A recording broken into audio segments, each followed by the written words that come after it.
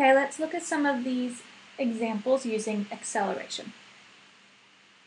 So example 1 says that a bicyclist accelerates at 0.75 meters per second squared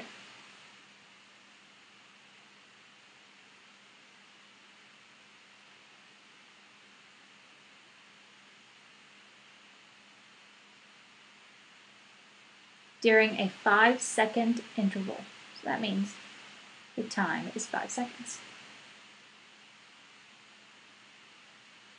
And it says, what is the bicyclist's change in velocity?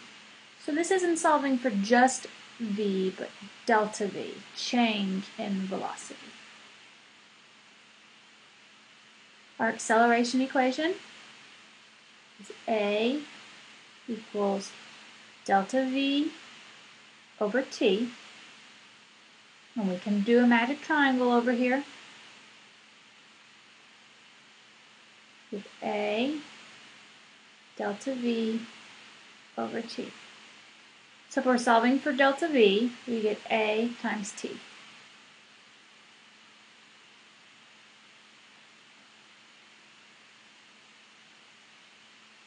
Let's go back and double check the units because I forgot. Meters per second squared, those are the SI units for acceleration, and seconds. So we'll see that those are matching and will help cancel out to the correct units. So acceleration is 0.75 meters per second squared times 5 seconds. So this seconds cancels out one of those, and we get 3.75 meters per second.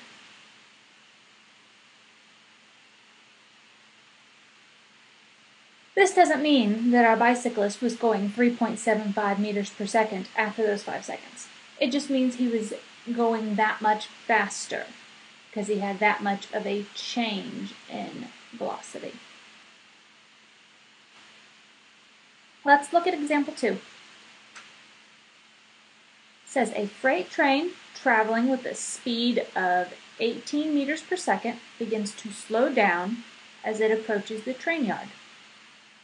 The train's acceleration is negative 0.33 meters per second squared. What is the train's speed after 23 seconds? So the first thing we have is this speed. And since we're talking about acceleration, we know we're talking about how speed changes. So we need to know when is it going 18 meters per second.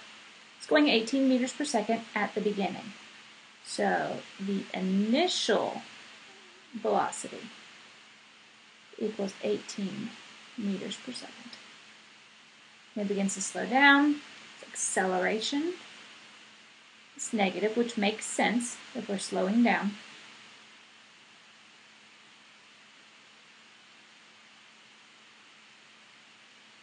And what is the train speed after 23 seconds?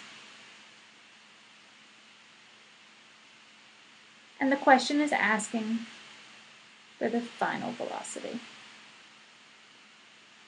We have our acceleration equation up here, but we didn't do this one. Our change in velocity is equal to our final velocity minus our initial. So if we use our acceleration equation to solve for delta v again, then we can use our delta v and our initial to solve for our final. So remember, delta v equals a times t.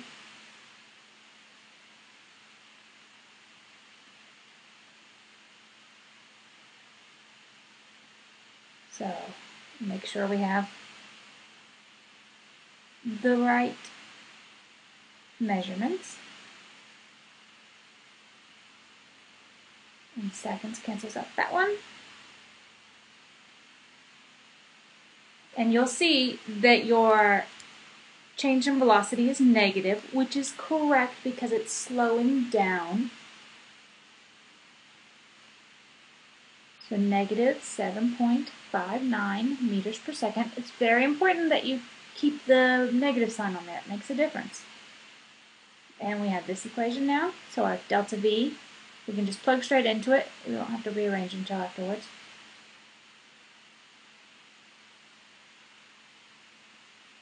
This one's a little trickier to rearrange because this is a minus sign, not a times sign. You cannot use magic triangle.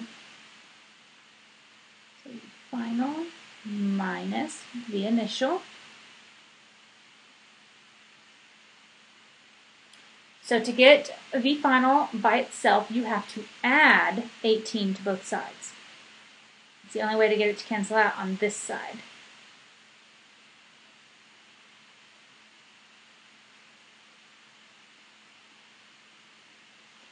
So you get the V final equals 10.41 meters per second.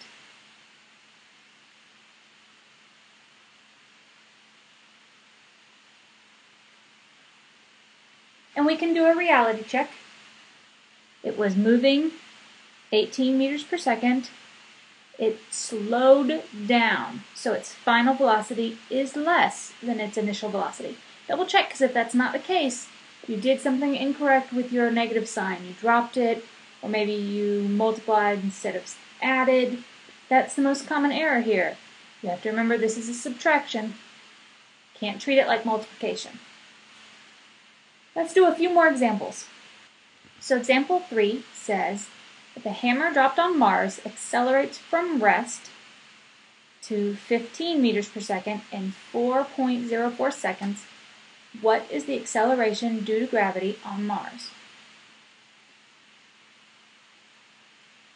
So from rest, and that's where it starts. So V initial equals 0 meters per second, and V final was 15 meters per second.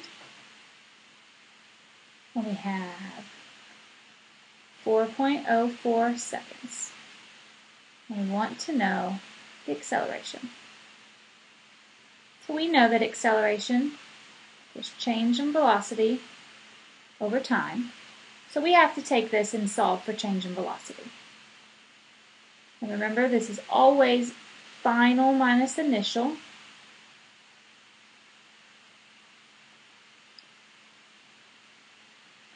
And you can see that our change in velocity is 15 because we have 0 here.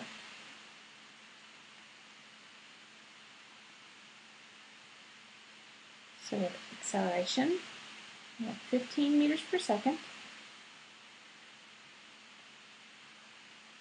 divided by.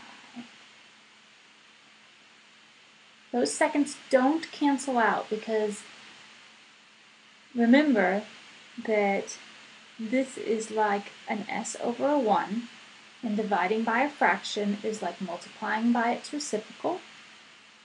So we have 1 over s. So we just end up with 2 s's on the bottom. And we get that the acceleration due to gravity on Mars is 3.71 meters per second squared.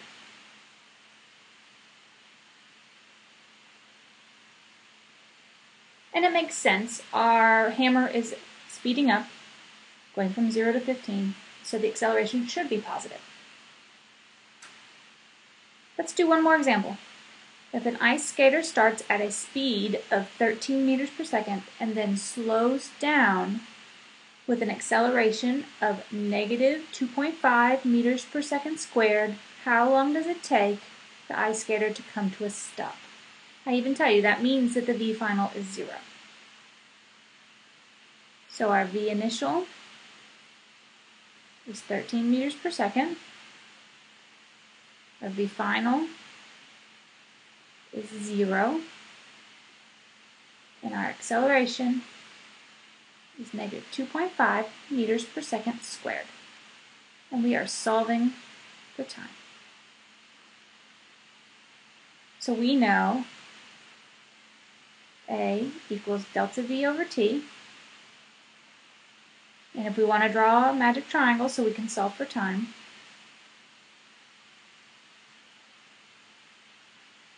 time is delta V over A.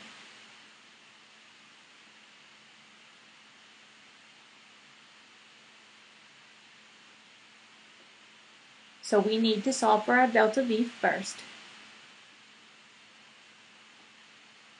V final minus the initial. 0 minus 13 tells us that our delta V is negative, and that's important, 13 meters per second. You need to see that the velocity is decreasing, so make sure. So let's plug in to solve for time. Time equals delta V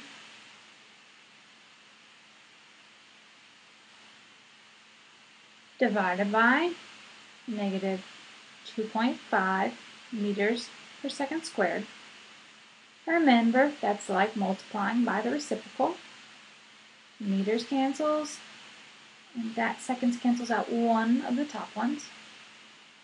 And you'll also see that your negative signs cancel out, which is really important because there's no such thing as negative time. If you ever get a negative time answer, you know that somewhere you messed up. So please take a few minutes and do at least one of the practice problems below. If you need help, please ask me for it. This is about as complicated as this math is going to get.